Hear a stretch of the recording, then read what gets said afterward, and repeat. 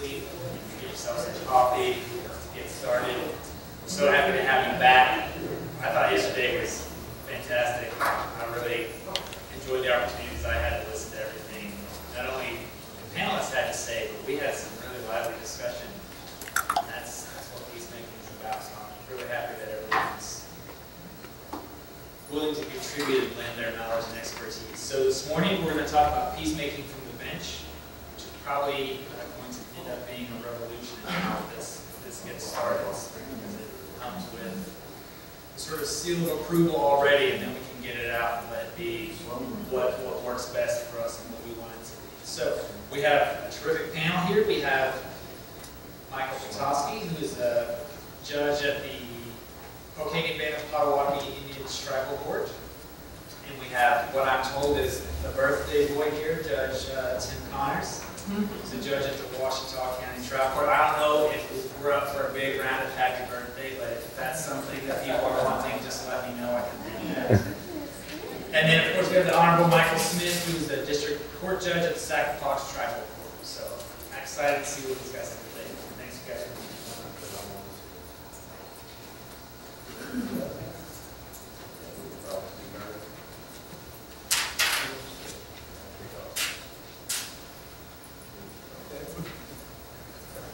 All right, well, I'll start us off.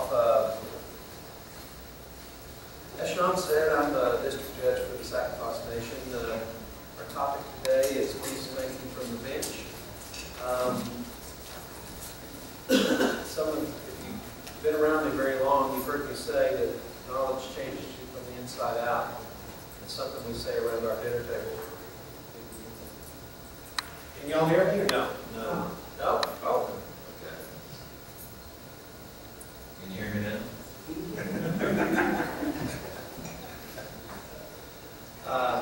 Shall I start over? I'm Michael Smith, and I'm the judge for the Sacrifice Nation. Something we say around our dinner table, and if you've been around me very long, you've heard me say it, knowledge changes you from the inside out. And peacemaking is a skill and a knowledge that once you have gathered it in and processed it, it's something you can't really avoid. You're going to find situations, whether it be in your family or at work or on the bench or in a circle, where you just use those tools out of your toolbox whenever you need them. That's a beautiful thing because peacemaking helps you find peace internally. I don't know that you can be a peacemaker without being peaceful inside. As for the part where I use it from the bench, the Sacrifice Nation is a smaller tribe. They have 4,000 people, and I guess that's all relative to how big your tribe is. But let's say the Chickasaws are 40,000, so that's a different prospect. You know, you may go to court and never see the party that you were involved with again in our court system. It's possible in the Chickasaw Nation. Where the Sacrifice, they live in close proximity. They have tribal businesses, so they all work together. They have powwows, which they have been having for a long time in their history. So families have specific places on the property that are theirs. They have an ownership of this. I mean, their own land or anything, but they have places where they all congregate and experience that community. So they're together a lot. And from the bench, we really can't, in tribal courts, in my mind, if we're going to be effective, we should be better than what a state court offers, perhaps, because state courts many times are about winners and losers. And that doesn't always help a community stay connected. So when I'm on the bench, I'm trying to be cognizant of the fact that these people are going to be together. They're going to be together all the time. They're together at work. They're together at play. And whenever they have a problem, they don't have any difficulty bringing that problem to tribal court. Matter of fact, for such a small group of people, they bring everything to court. You know, if they've got a problem, they're taking it to court. I don't care what it is. And our dockets, we have a full flavor of cases. You know, criminal, civil, tribal religious issues, burial issues, governmental conflicts, all the domestic cases that you could think of. And so consequently, when I'm on the bench, I try to make sure that I'm sensitive to that, because I'm a Chickasaw, they're Sacrifice. You know, that works well for them, in that if they decide they really don't like me very much, they can certainly get rid of me without hurting, injuring the community. I think that's something they thought of when they hired me very much. But whenever I've got an issue that is a Sac and Fox internal issue, I ask the clerks to bring in elders to give testimony on these kinds of cases. I find that that's the most effective way to kind of deal with some of the things that I don't know about. You know, things like powwow or burial issues or any kind of religious things that, you know, I have no knowledge of. And so they're comfortable with that, and they don't mind me sitting and helping them through their difficulties. But they do like it that we bring in cultural people whenever we need to. But mostly for the peacemaking aspects, you know, we try to keep when we're talking about conflicts in a very close community, we need to make sure that when the people leave the courthouse, they've been treated with respect, they have their dignity, they feel like that they've been heard. And so we let them tell their story, whatever it is, whatever they have to say. This is their opportunity to say it.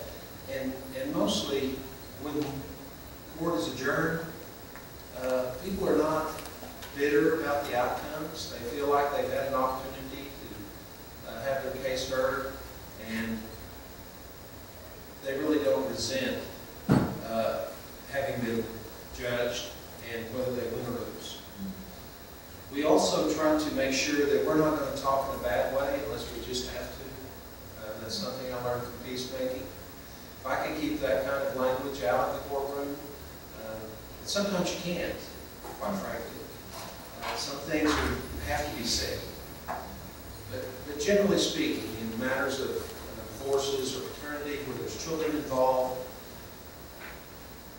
most parents feel like the other parent's a pretty decent parent, and they wouldn't really want other people talking about their spouse or their loved one in a negative way, like they would like to come to court and try to disparage the other party.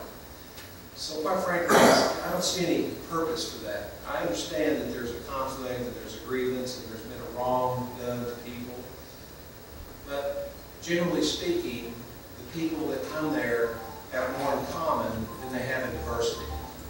And I try to focus on that and remind them that what's important is the child, and they're going to be learning how to deal with their conflicts from their parents, how to deal with their relationships from their parents, so that we need to get away from the ugly, divisive talk that goes on sometimes in these familial conflicts. And if we focus on the child, you won't have any problems. If you focus on the relationship that you have at the top, it's fraught with problems. You're going to have nothing but problems, and you'll be in the court over and over again. So those are kind of aspects of peacemaking that come through, and it's really, like I said, they're tools in a toolbox, and I pull them out whenever I need them. I use them in my law practice as well. You know, if I've got a client, I know that it would be better for them to settle than it would be to litigate. It's not hard to steer the conversation towards some sort of agreement. I know in the Chickasaw Nation, the peacemaking aspect of that court is different than The Second Fox doesn't have a peacemaking court. In the Chickasaw Nation, they have we have a peacemaking court there where you have to volunteer to go. So consequently, it may be underutilized a little bit, I think.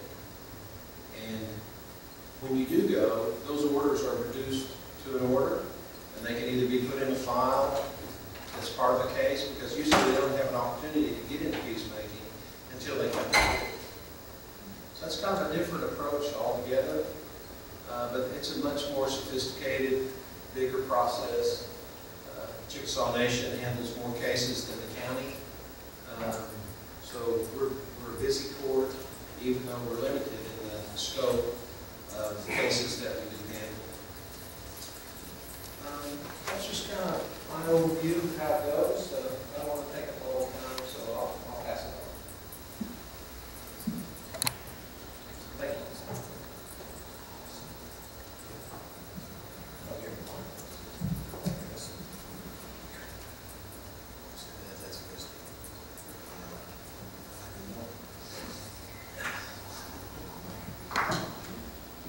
Good morning. I want to first say hello to Judge Pope from Michigan. I'm glad to see you, Melissa. Nice to see you too. And my name is Tim Connors. Sounds like a recovery program, and I am a state court judge.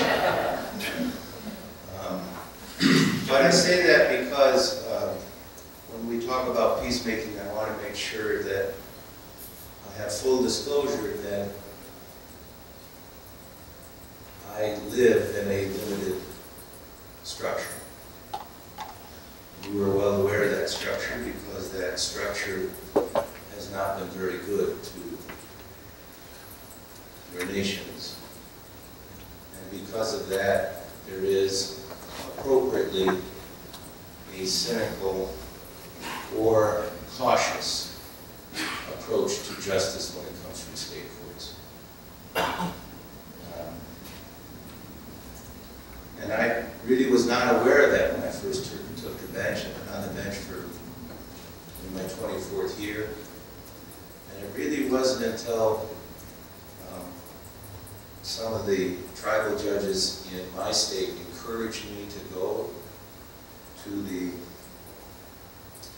gathering of attorneys, the Federal Bar Association Indian Law Committee. And I found it very enriching, and then when people heard I was a state court judge, it was like, truthfully, it's like some vampire film. Back dog. And it was fairly consistent, and as I said, well, there's a reason for this, and the more that I learned, the more I understood.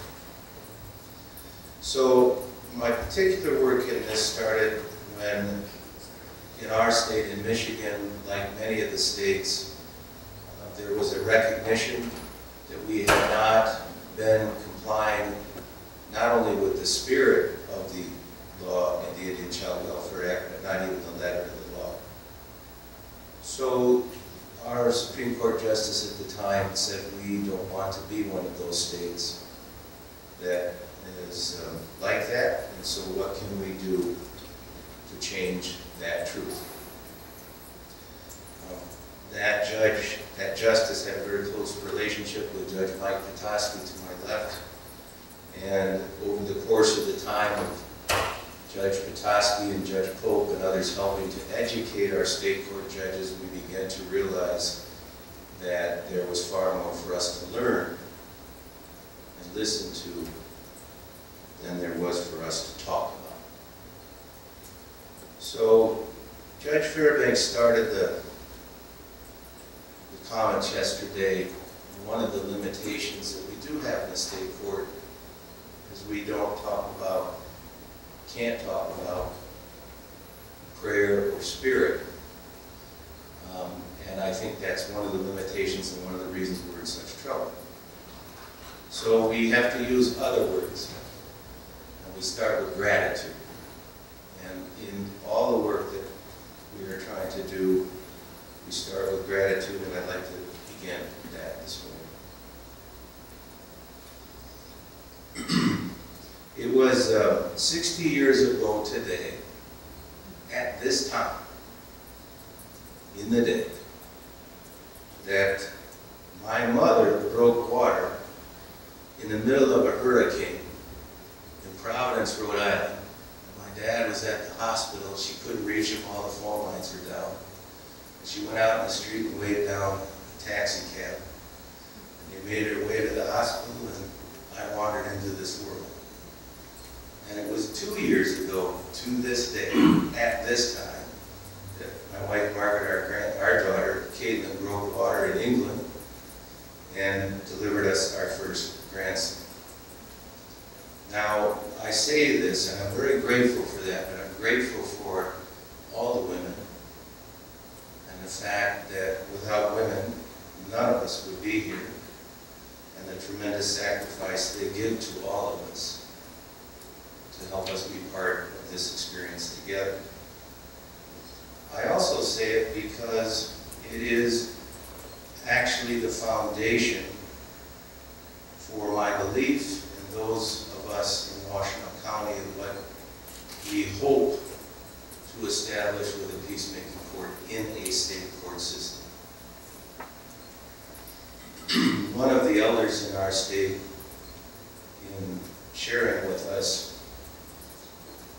described the medicine wheel as it relates to institutions like ours.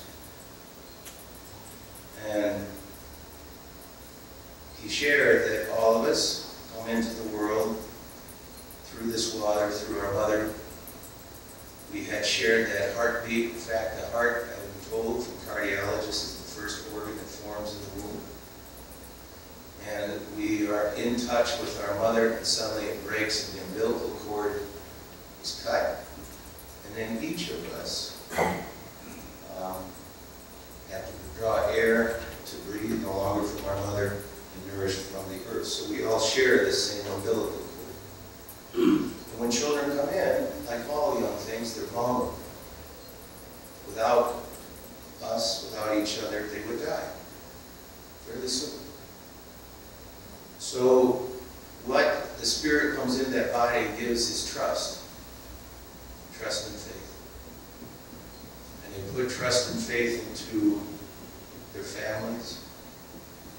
Families in the circle put trust and faith into communities.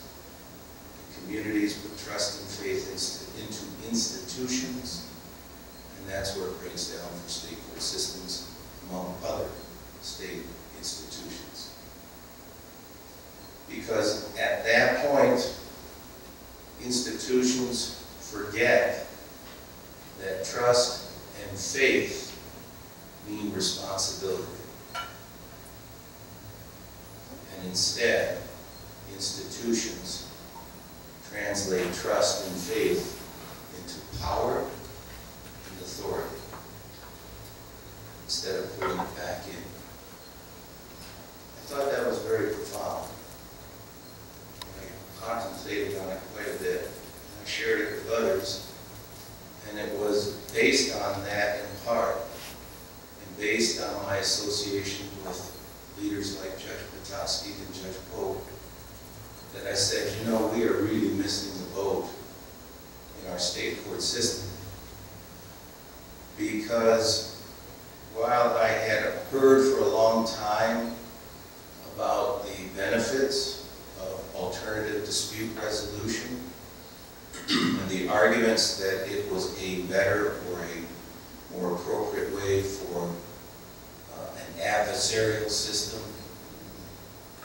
I came to the belief that peacemaking was something much more, much deeper, much more what it should be for all of us.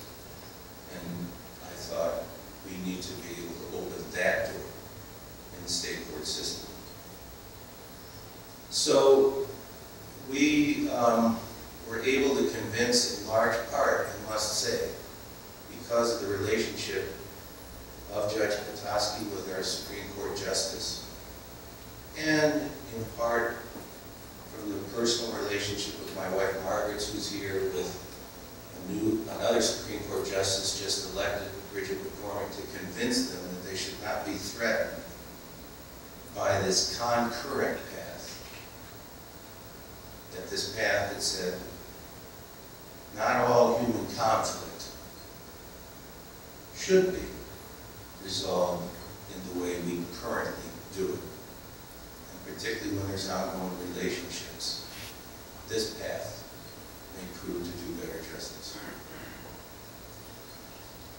So I had to get, I think that's what I was saying to Sean yesterday, I had to get, because it's a state court system, it's very evidence that you don't have to do that.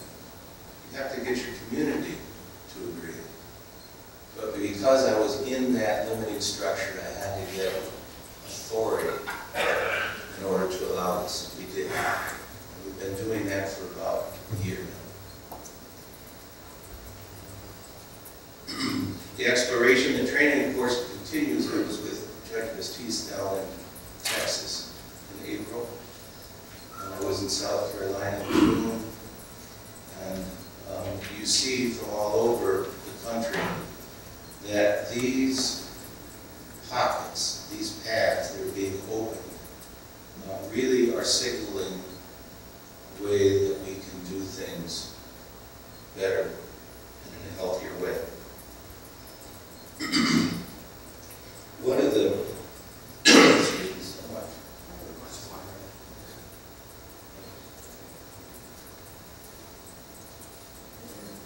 I think that the problem with the state court systems, of course,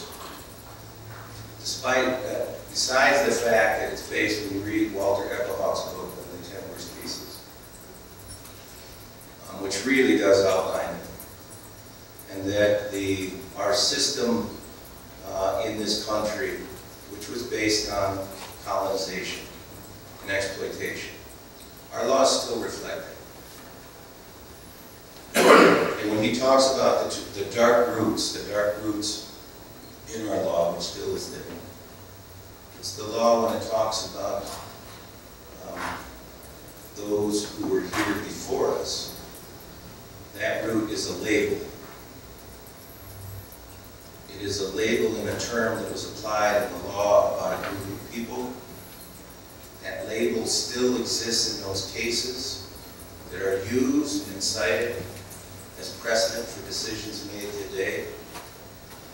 And that label needs to be uprooted and sent where it belongs, which is a fiction that was created to do a bad thing and no longer has use or application. So when we talk about uprooting a fictitious root, we need to then replace it in the Anglo system with the true root. And the true root is peacemaking. So the argument for and the process of opening up this concurrent path in the state court system is the recognition that the label of a root was a fictitious creation that only served to hurt. And we pull it out and replace it. One of the challenges that we face, of course, is this inability to even talk about our heart and spirit in relation. So the reason so many of our laws are imbalanced, that it was always about the mind and the body. How do we control the body? Our system is completely designed on, we want to control a group of people or kind of action. So we will place a label on that, and if they do it, we place the label on them, and then we throw the punishment at that as an alleged deterrence. That presupposes that the label or the law is good in the first place, which we find it does not. But if we had been approaching our laws with the incorporation of the heart and the spirit, I don't believe we ever could have created a law that ever would have been signed that would say, this man has the right to own me as another human being, or that man has the right to push me in the place I've always lived. See? So,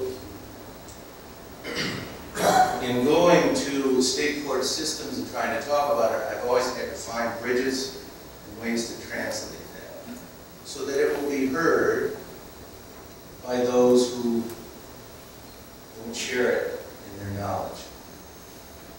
And Judge Fairbanks helped me because she said, you need to be able to speak with this to people who come from where you come. I'm all Irish. I'm all Irish. She says, I have this book for you. Have you not read this book? I said, what is it? She says, On Cars. Yeah, I know all about it. And she says, have you read it? I said, well, my dad gave it to me. Well, my dad told me to get it and read it too. She says, have you read it? I said, well, you know, I'm getting to that. And then she just looked at me and said, well, no, I haven't. So she said, you need to read that because those are your bones, that's your blood, that's your soul, from your ancestors. But those words are the same words. I have been able to use them. They were given to me by a friend. Those are the words that will help you to translate so that those that hear. This was just a couple weeks ago when I got back. Margaret wasn't able to come with me that trip. She picked me up at the airport and said, can we stop at the bookstore before we go home? And she looked at me and said, I think I better get it. And I want to thank Judge Fairbanks for that. Then I called my dad up and said, hey, Dad, you know that book you told me about? I said, yeah. I said, well, I'm reading it now. I said, well, that's good because the house in Ireland is named after that. I said, that's a good thing I did. So one of the teachings in Washtenaw and the fires in our region, so as we learn from that. One of the teachings, of course, is love. And I really think that's at the hallmark of peacemaking. And it's been really sad that so much has been said about kind of what we've done in the state court system, that love becomes about sex and lust and advertising and false values, and totally misses the point. But it is said to know peace is to know love is to know peace. And so I think we do have to start from that standpoint, rather than the label, here's your punishment, and I'm judging you. I'm judging you. You're a bad person. I think the judge was saying, coming in, unless we really have to talk about a bad thing, and judging we come out of love. And I want to share these two passages, Judge Fairbanks, because this is what I've been reflecting on since we talked. One passage says this, we are always on a journey from darkness into light. At first we are children of the darkness. Your body and your face were formed first in the kind darkness of your mother's womb. Your birth was a first journey from darkness into light. All your life, your mind lives within the darkness of your body. Every thought that you have is a flint moment, a spark of light from your inner darkness.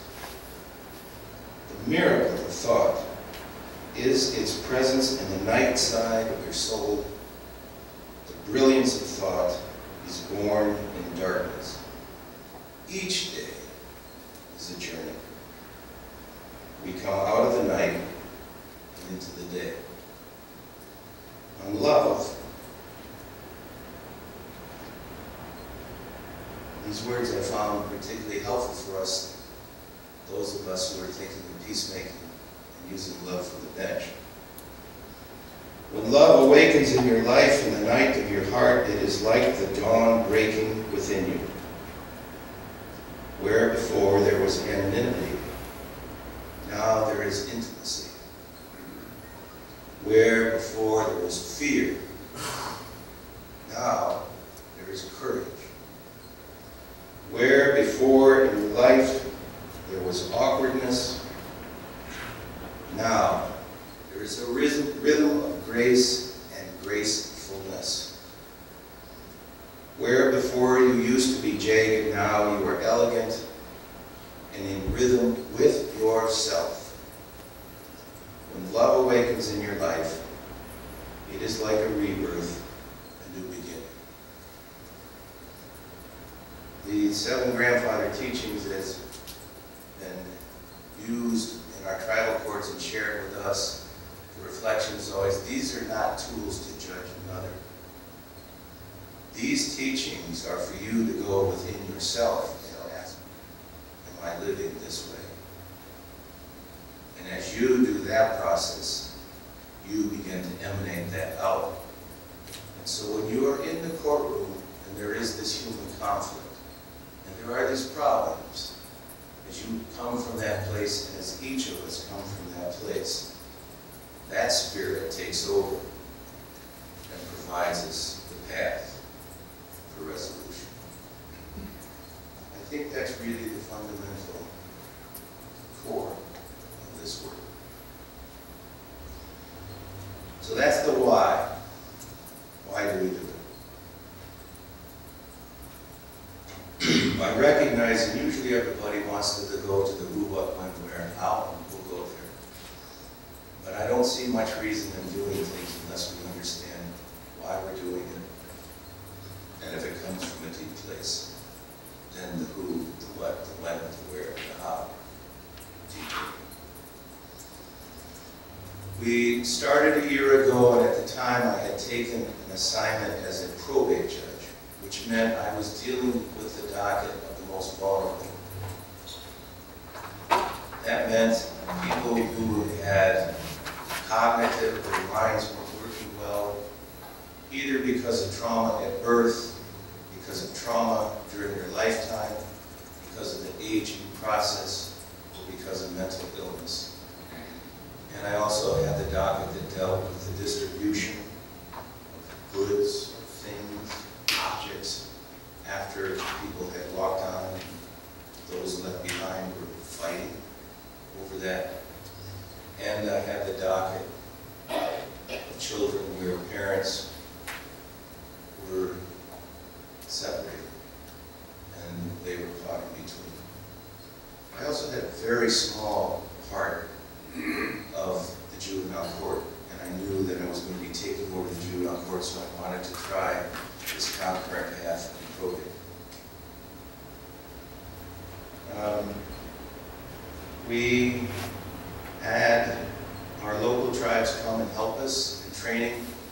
We recruited from a diverse number in our community. We did start with people who had a background in mediation or dispute resolution and restorative justice to take it further. Our county is about 350,000 people. We have two major universities, another four-year college and a community college, so it's a very diverse population. And we're on the border of Wayne County, which is Detroit, so we have a lot of the same kinds of problems that major cities have. And I think we've done about maybe 45 cases in the year, something along those lines. It is something that we offer and that all participants have to agree to. But it has been used successfully in a wide range of cases. In one case, a couple had been fighting for 15 years. They spent over $200,000 on attorneys, evaluators, mediators, facilitators, expert therapists, psychological evaluations, blown through a number of judges, etc. And by the time they came, both attorneys were throwing their hands in court saying, "Judge, he's psycho, he is really a problem. You need to throw him, hold him in contempt, throw him in jail to give him a message." And of course his attorney saying, "Judge, she is really a problem. This is a classic case of parental alienation. She's passive aggressive. You need to throw her in jail so that she gets the point." Not a pretty picture, I would say. But instead I said, well, we have this new thing that's been allowed with peacemaking. Never would anyone take this could be a knowledgeable case. But at the end of the day, these are your children. They came out of you, man, a spark from him, and the bond. And I can consider, I don't know what good it will be if both parents are sitting in jail. I don't know who's going to take care of the kids. Would you try? Would you try? Would you open your hearts before as I think about that, would you try this? And the attorney said, there's no way this is going to work. They were frustrated. They were saying, you know, Judge, we appreciate you trying these things. There's no way it's going to work. So we thought maybe the attorneys wouldn't be good in that circle. Our instinct was right. They spent 5 hours and resolved everything. Peacemaking circle. And that was about a year ago when things have been going okay. We actually used it in a complex civil case where the plane was built in Texas, serviced, maintenance service in Michigan outside Detroit, took off and crashed in Mexico, killing both pilots, and their families were suing. Complex litigation all over the place and a lot of damages. And the insurance company for the airlines was saying, here's the dollar amount, that's it, nothing else. The families say, we're not going to take it, we're going to trial. It was been about 3 or 4 week trial. Everybody showed up for trial. I asked if they come in the week before, and we sat in a circle, and it settled. It resolved. We've used it in complex cases involving distribution of estates, and it's worked well. And now we have started in the area that I really think, which matters, because I started this conversation this morning about what do we all share, and that's that we all come from our mothers, and our children are state free, and that's in juvenile court. So we are using it both in the delinquency and in the abuse and neglect. We view our role as a responsibility, not power authority, which means our responsibility extends to the children and the families and community before they come into court, while they're in the jurisdiction of the court, and after they go back out. And so part of that medicine wheel we talked about is when institutions think in terms of power authority, they become silos. And the children and the families and community are bounced around between those silos. Instead of saying the institution, the court, is one part of this larger circle.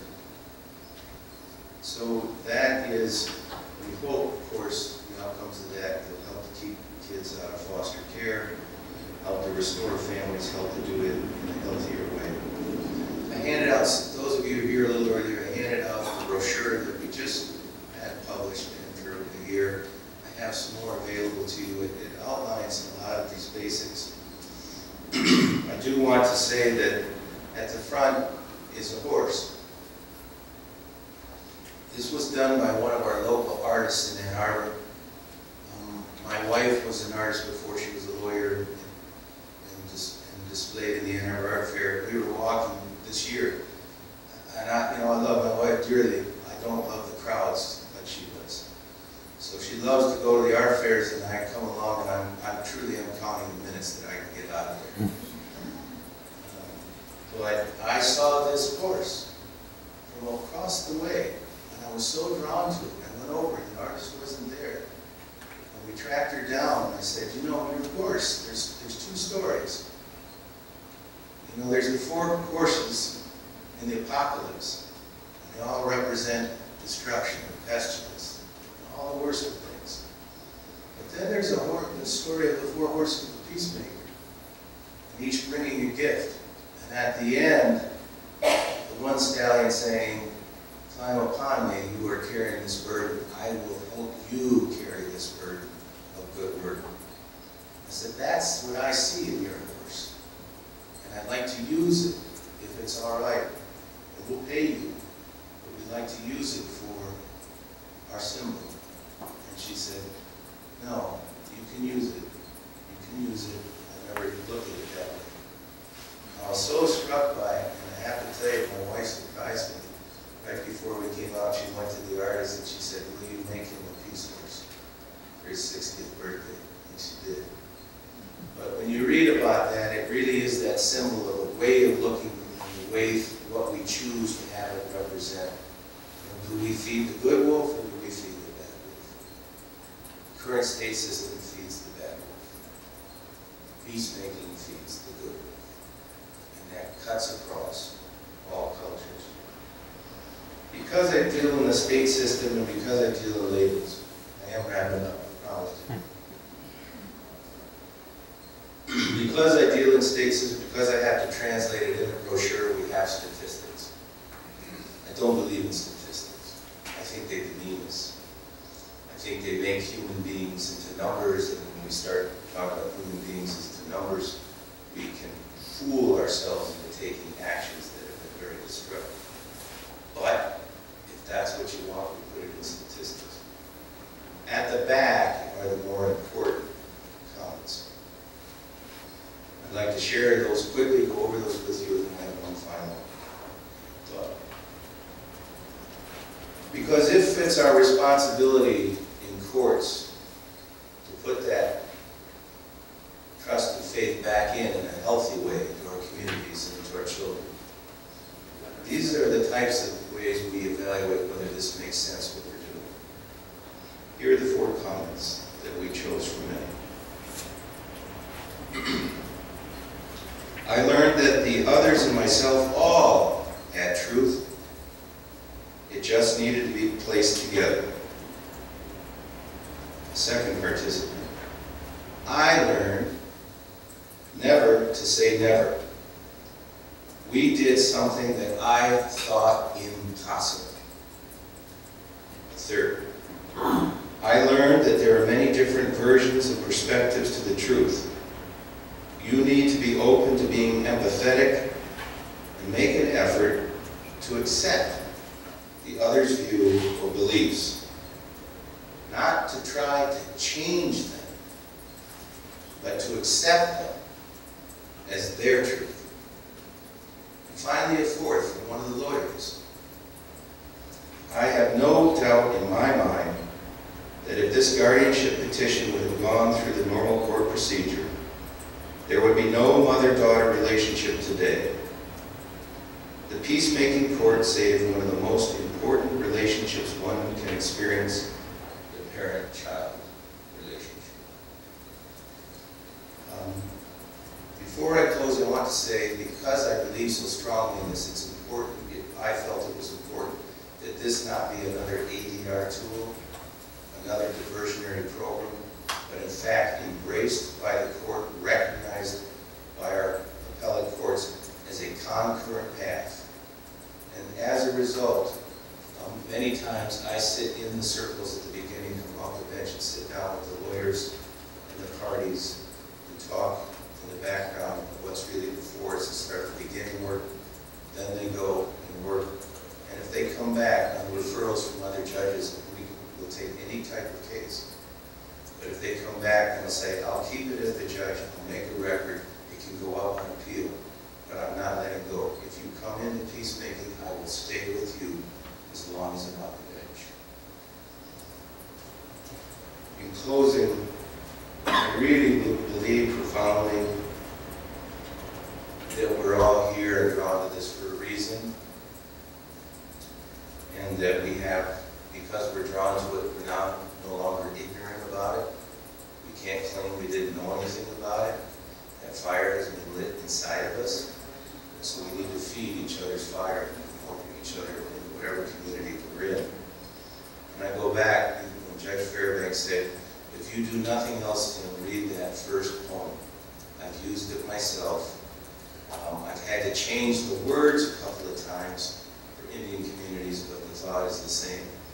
I'm not going to change the words, it's from Ireland, but there's a word I should just tell you, there's a word called curragh. A curragh is a small ship that the Irish used to catch fish. It's made out of canvas, and that's all of my ancestors when they came from Ireland were fishermen. So here's the blessing to close from Ireland for all of us who want to do peacemaking. On the day when the weight deadens on your shoulders and you stumble, may the clay dance beneath you to balance you. And when your eyes freeze behind the gray window and the ghost of loss gets into you. May a flock of colors, indigo, red, green, and azure blue, come to awaken in you a meadow of delight. When the canvas frays in the curve of thought, and a stain of ocean blackens beneath you, may there come across the water a path of yellow moonlight to bring you safely home. May the nourishment of the earth be yours.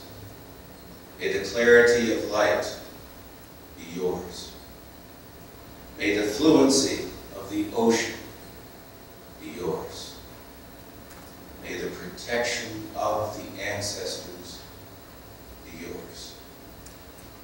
And so, may a slow wind work these words of love around you, an invisible cloak to mind your life.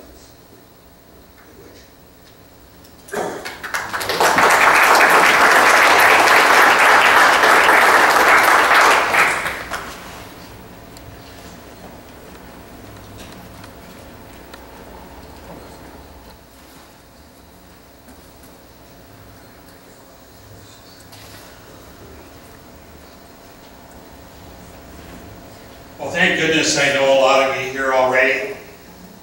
And those of you who know me know that I'm a troublemaker. I'll tell you, I had fun last night trying to go to sleep, thinking about this. And one of the things that I learned, again, relearned from all of you, is that I need to treat everybody with dignity. So I can't play those practical jokes and pranks that I had planned on playing on Judge Connors this morning. But, you know, it's time to get this party rocking. And let's sing happy birthday to him. And I'm going to ask his wife to lead us. Stacy. Come on. Let's go. Y'all ready? I can't sing either, so you better be loud. All right. Happy birthday to you. Happy birthday to you. Happy birthday, Judge Connors. Happy birthday to you.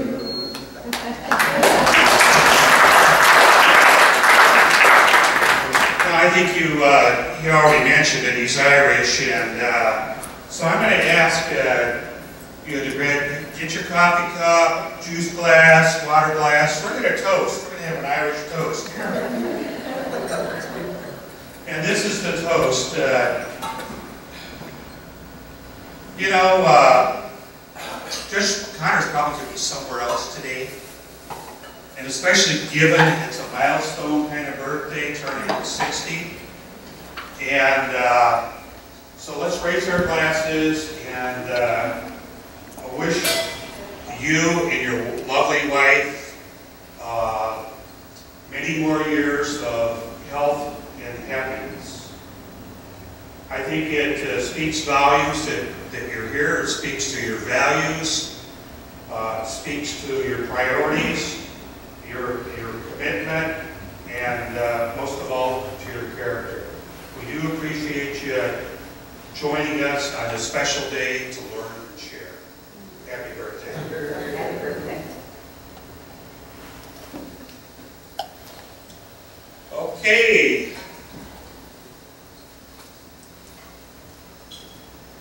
I'm going to try and do something a little different than what I normally do, and that is I'm going to have some slides going in the background. And I've got them going on a timer, and I've also got a gong at the end, so that I know when it's time to sit down and be quiet.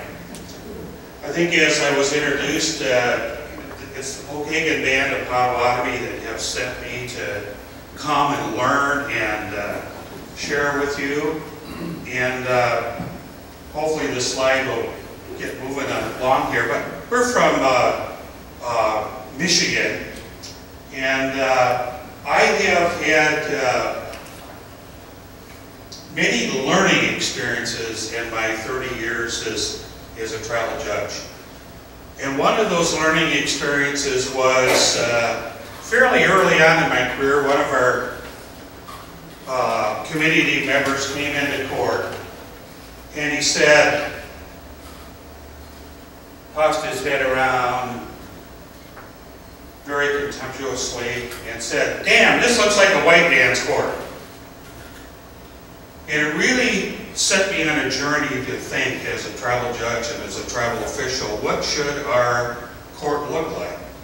What should the facilities look like? And so in many of our communities where I work, we spend a great deal of time thinking about that. And having the courtroom, the facilities reflect who we are as Native people with some of our own art from the community. And we've done a really good job with that. But I was recently presenting at a conference a couple of years ago, and there was another speaker on the panel, and basically, as we were chatting later, it occurred to me, she said, you know, you've done a good job bringing the material culture of the community into the facility and courtroom. But for me, a companion piece is the topic of this conference and of this presentation, and that is what are we doing beyond just the material culture in terms of who we are. You know, I say to people, to staff, our judges, we say as Indian people, we have a different worldview, that our values are different. And it seems to me if that's true, we ought to be able to articulate what that worldview is, what those differences are, and be able to demonstrate how they're reflected in how we think about justice and how we do business in our court. One of the things that we have is that in our current court facility is that poster by Sam English. And I think many of you know Sam. He's a Turtle Mountain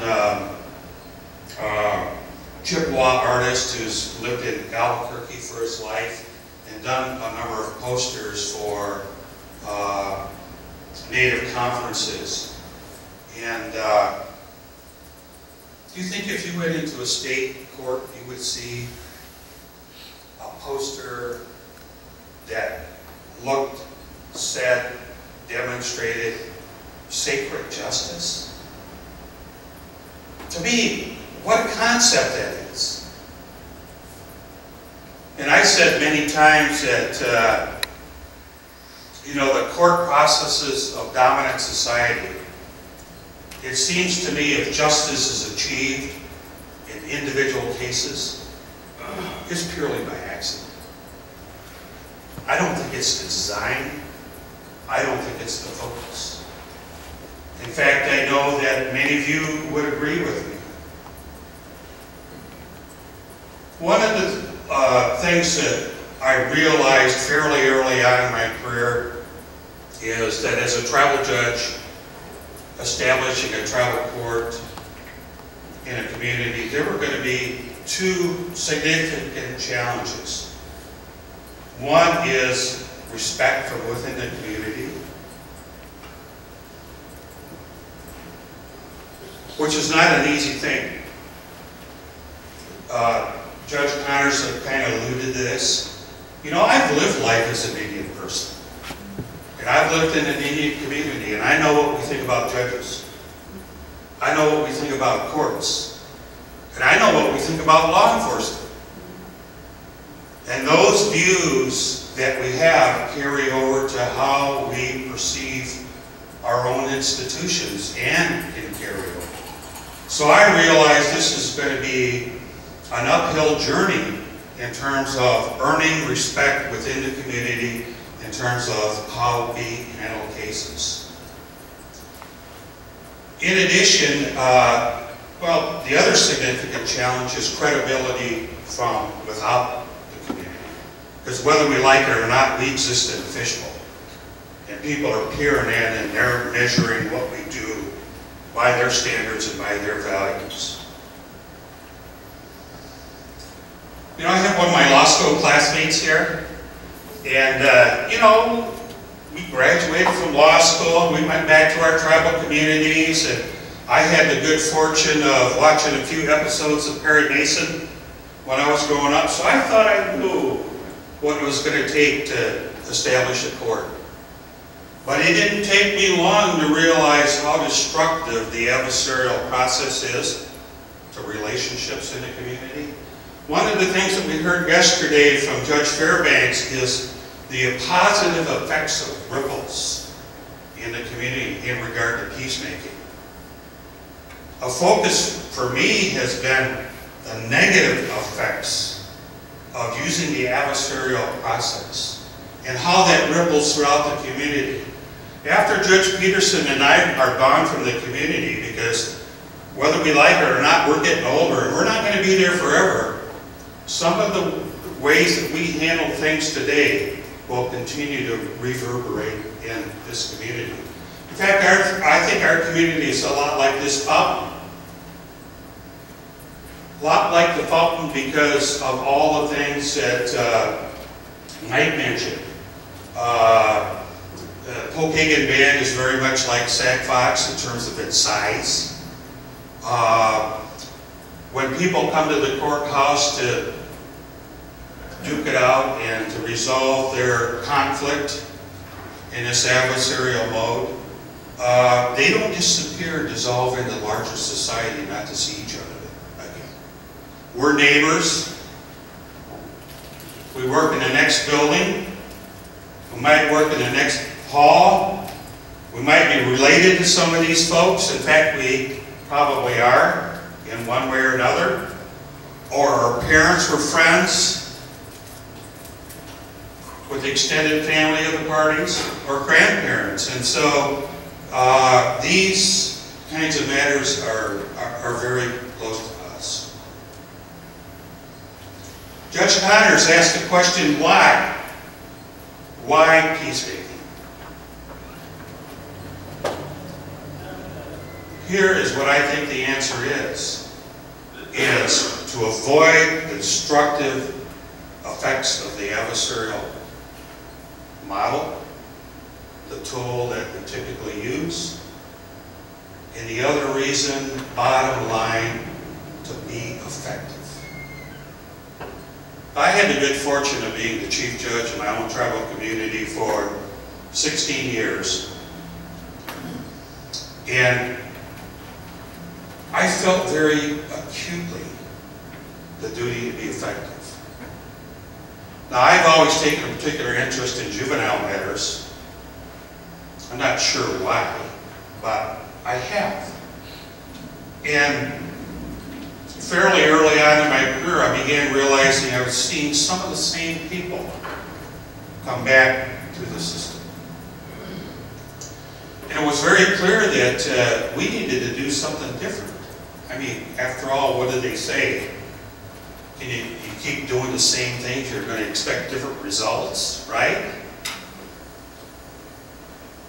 And in my mind's eye, I could see them sitting there at the table and they would be scratching their head, saying to themselves, that little guy up there doesn't know anything about me, what I'm putting up with at home, what's going on in school.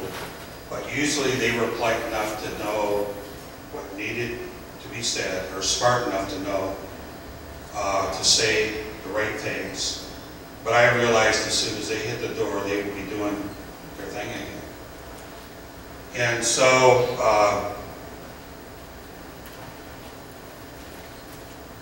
it seems to me tribal judges are in a position to have a meaningful impact for people.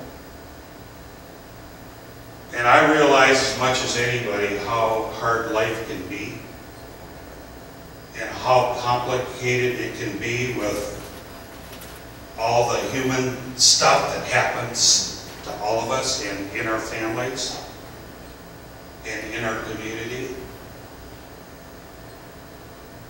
And so I feel very strongly that duty to be effective.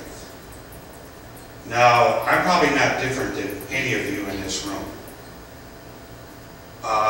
And maybe you would have done anything profound or any different than probably many of you would have done. But I set out on a journey to think about how we could be more effective, how we could have a meaningful impact, and how we could help people.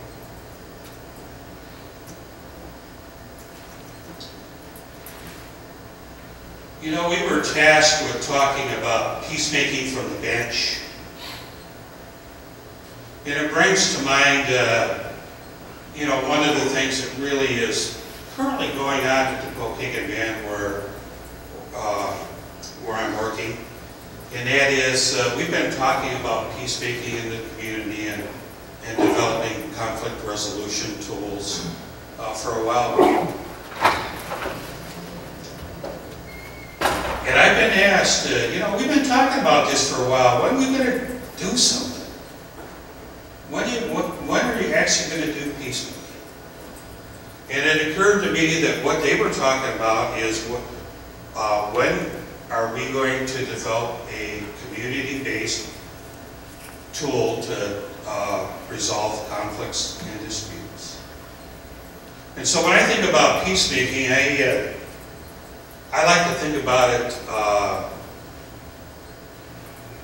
from a much higher level and think about Native justice in general. You know, one of the things that we were asked to do when Judge Connors first invited us over to his courtroom, and he asked participants, what is it about Native values or principles that have applicability to state courts and there might be some cross-application? And actually, I asked people to think bigger.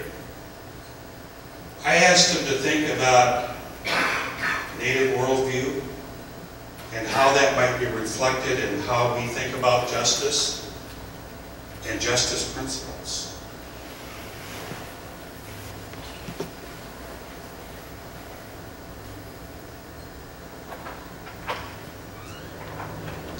When people have asked, you know, when are we going to do peacemaking, my response as the Chief Judge is, we're already doing it. We have judges who understand peacemaking, the fact that we want to use tools that involve the adversarial process, that bring people on the circle so that they can talk and share and say what's on their mind and be part of the solution. So actually, as we've continued this journey, we have decided a better way to articulate this thing overall is there's 3 separate strands to the journey that we're making in the community. One is this community-based conflict resolution tool that exists outside in the court.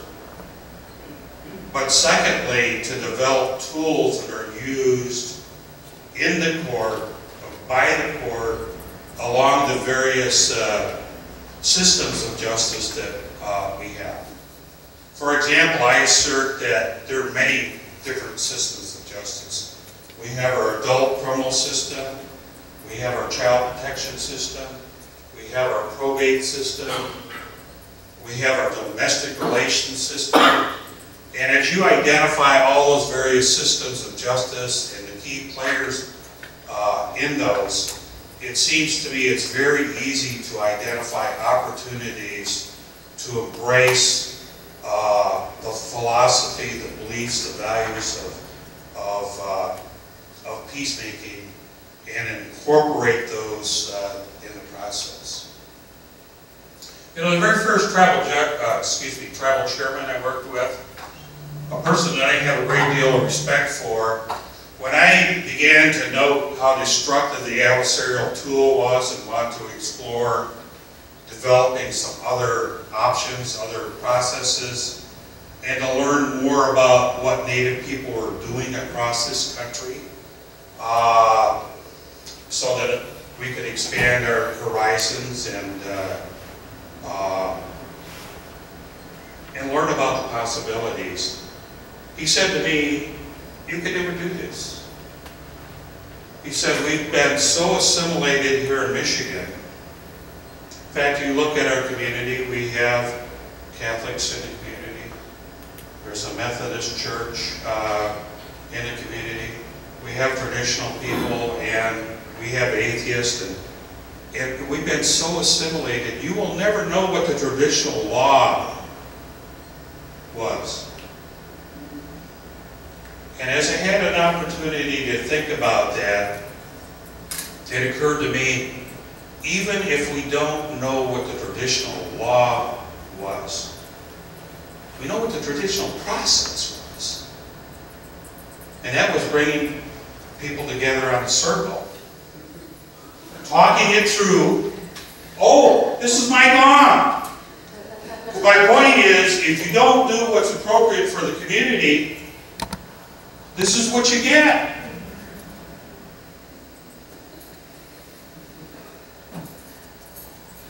And that's what you should get.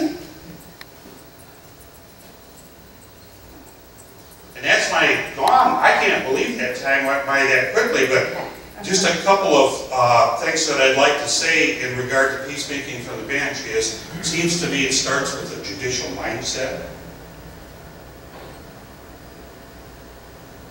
It starts with how you treat people. It starts with how you talk to people.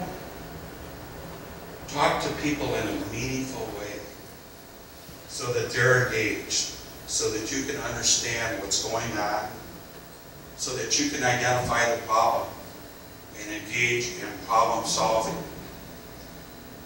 And really position yourself so that you have a meaningful effect. Just a couple of real quick examples is, it's been my practice for a long time now. Although it didn't start out this way, it has evolved over time, but it's been for a number of years. I do all of our child protection cases. All of our parties are represented by attorneys.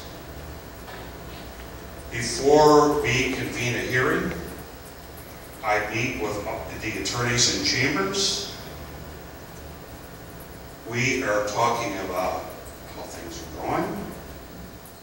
We're identifying problems. We're strategizing on what it is that we can do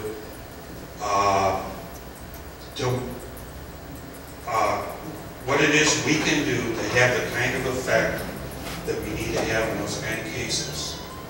I mean, we have obligations to the tribal member child. We have obligations to the child's parents.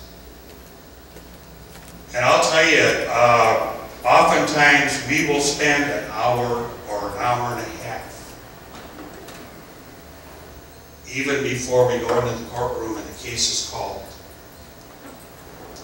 Sometimes it can go quicker than that. Sometimes it takes longer. And we've been pretty successful in having people come to a consensus about what needs to be done and what can be done to accomplish what we need to accomplish. However, since attorneys are involved, sometimes they can't agree. And then we got the courtroom. Let them make their best arguments. And then I, as a judge, will make a decision about, the appropriate course of action. But I'll tell you, the attorneys love it, because it's a much different experience than they have in state court. Another example in regard to all of this is, I was reminded as I was thinking about this presentation, several years ago in one tribal community, I had a young man who had received a citation for wasting a deer. He had taken a deer's life and then the meat. It wasn't dressed out in a timely fashion and the meat was wasted. Well, he came in on a citation issued by the Conservation Department. But instead of just going through the rote motions of handling that particular case, fine, community service, I found myself to be in a position to engage the young man and talk about the fact that, you know, this deer had given his life to feed this man and his family.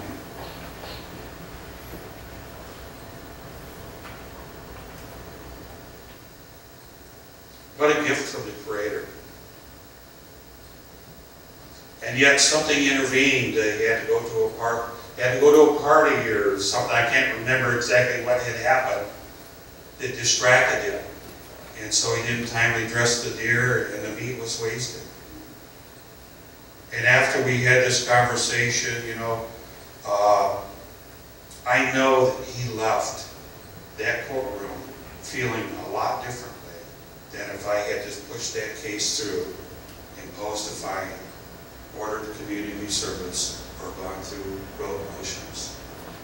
I think the opportunities for us to do things based upon our values and who we are as Indian people are really only limited by our own imagination. And I know that all of you who are judges probably have similar examples and stories that you can share about our approach to justice, how it embraces our concept of justice and our principles. So that's it for me. The gong went off a long time ago. We said, what, no fry bread? And it seems to me if we do this rote kind of justice like Judge Connors is trying to get away from, that's what we ought to begin from our community folks, because we're not serving our community the way that we ought to serve our communities.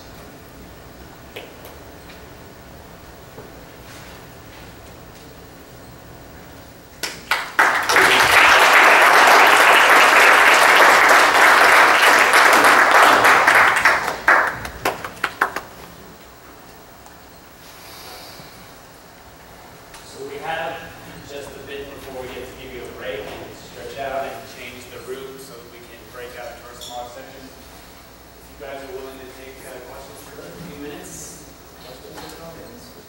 Or comments. Questions, comments are good too.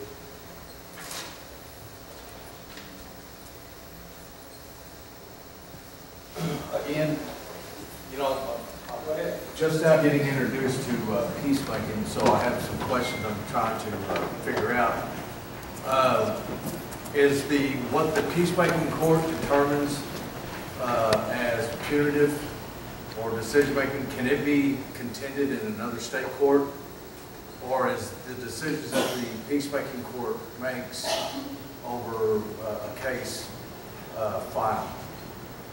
I know that there's an appeal process to everything, but I mean, is it like upheld in a higher court if somebody wants to contend it, or if it comes to that point where it can't be resolved in peacemaking, is it just turned over to a different court system?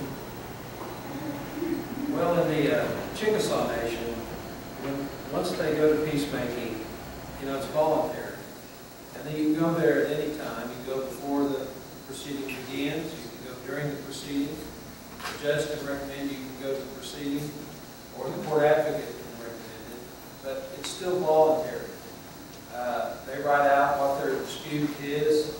They go and meet with peacemakers as many times as they'd like until they either come to a resolution or maybe they don't come to a resolution. Once they come to a resolution, they have the choice to have that judgment written in a form of an order and entered into their case. And once that happens, of course, then it's appealed. But they don't have to because it's an agreement. It's really agreement between people, and if you're not going, most people that are invested in the contract, they've had input. It's what the agreement is. Most people want to live up to their agreements, I think. And as a result, they don't have to have it entered normally. And usually it will carry them some time.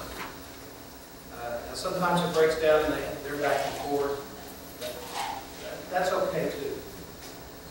But if they want it reduced, they can be reduced to an order. It can be put in their file, and of course they can keep it. That's how they do it with Chickasaw Nation. I'll let this gentleman speak to the other issues. Well, I think just in terms of that, one of the things we heard yesterday is, this can look different in different communities based upon context and community need and how it's set up and how it's evolved. So I think in different places you would probably get different answers in terms of how this looks. I got one question. This is for Judge Petoskey. What are you in your court, in the peacemaking court? Do you get good support from your upper levels, such as the supervisor, tribal council? And are you having any problems with separation of powers in your court with decision making? When you make decisions in a peacemaking court, not decisions, but I'm talking about once the parties come to an agreement, does some of the parties that are tribal members that are involved, do you have any issues with some of the members going to the tribal council and the tribal council wanting to interfere? Do y'all have any problems with that? I think occasionally people try to use, political persuasion on political people. But in all I've worked in 5 different tribal communities to establish the tribal court and served as the first chief judge. And all the communities have been very different. The Pokagon bid, where I am currently, I'm blessed. I'm blessed because they were my very first client out of law school when I was a staff attorney at Michigan Indian Legal Services 30 years ago. Circumstances now have put the court, I guess, as an institution in a position where the tribal chairman, the vice chair, 2 other council members have known me for 30 years. They know what I'm about. They know what I'm up to, how I think. There's a great deal of respect for separation of powers. It is embodied in the tribal constitution. And it actually is something that we've had to work real hard to earn. Initially, since it was there on paper, we worked real hard to earn it and maintain it. There's been a great deal of respect, like I said, for that, and understanding. So we've got a lot of support. And I would expect that to continue. The folks, even though I've known them 30 years, are younger than I am. And I think they'll be in those political positions or in positions of influence in the community for a long time. They're traditional people. They understand this stuff. They agree with me that we don't need to copy what's going on in state court and be like the state court. To have respect from within the community and to have credibility from without. I'll tell you what. If I had to do what Judge Connors did or what Judge Peterson did for 12 years when he served in the state court and do case after case, Monday through Friday, 8 to 5, it probably wouldn't be for me. In fact, Judge Peterson told me that as a state court judge, it was not very uncommon for him to go into court Wednesday morning and have 50 evictions on the docket. Well, how can you even begin to think about delivering effective justice when you have a caseload like that? And I know that Indian country is very diverse. I mean, a lot of diversity in many different respects. And one of the relative advantages that we have at Pokagon Band is we do not have an overwhelming caseload. And we can take the time that we need to spend with each case and individual cases and have a meaningful impact in them. So I guess the short answer is I think Pokagon's might be unique. There's been very little attempts towards political influence because once tribal members have approached tribal council, they have just said, we're not going there. We're not going there. That's the court's business. That's why we have these institutions set up this way. And tribal council knows that I feel very strongly about this, even though we call it separation of powers. It's not about power at all. It's about separating out the governmental functions and having a independent judiciary that can make decisions impartially based upon the facts of law and nothing else. I think some of the newer peacemaking court that just recently started are having problems, I think the tribal council are having problems with the fact of the two separation of powers, and I think it takes a matter of time and respect to eventually go into what your court has. You know, we see that a lot, oftentimes, especially the newer peacemaking court. Is for the tribal council to have influence in the court. Yeah, I would agree with that. And you know, I've said to people before the court, and this is my philosophy in general, you know, the proof is in the pudding. And if we do a good job, that'll ripple through the community in ways that Judge Fairbanks talked about yesterday, and that will speak for itself and stand on its own, but it will take time, I think, for anything new to earn respect from within the community and be trusted. But, you know, I'm an optimist, and I think eventually if we keep plugging along and taking steps when the going is good, because the going isn't always good. And I've served under tribal officials and particularly tribal administrators who are that way. And you know, in the early days, it was about every 6 months I would say to myself, why am I doing this? Why am I putting up this? And I'd be so mad, I'd be at the verge of quitting. But if I could get to the next day, the day after that, the next week, 2 weeks, it would slowly start going away. And after that happened, and it would happen about once every 6 months. It's not like every month. About once every 6 months, and I realized, you know, if you get mad and you quit, who wins? I'm not going to win. So, luckily, at least those experiences with Pokagon Band have not been part of the reality. But I fully realize reality throughout Indian country is very different from tribe to tribe. So that puts us up against the break. Before we go,